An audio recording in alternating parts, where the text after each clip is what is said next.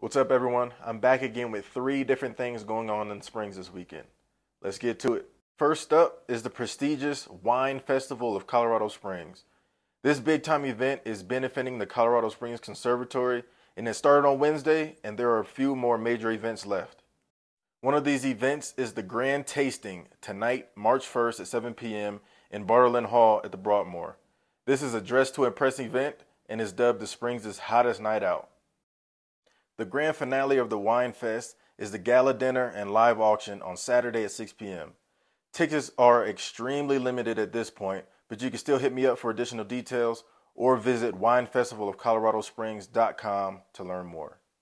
Second on the list is to get out and support your local teams in the state basketball playoffs. These games are this Friday and Saturday, and we have some of the best teams in the state right here in our backyard representing.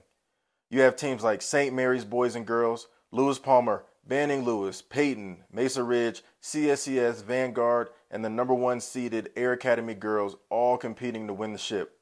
Head to Chassa now for game times and for ticket info. Last on the list, since today is March 1st and it's Friday, it's First Friday downtown in the Springs. Be sure to hit up all the participating art galleries and retailers tonight from 5 to 9 p.m.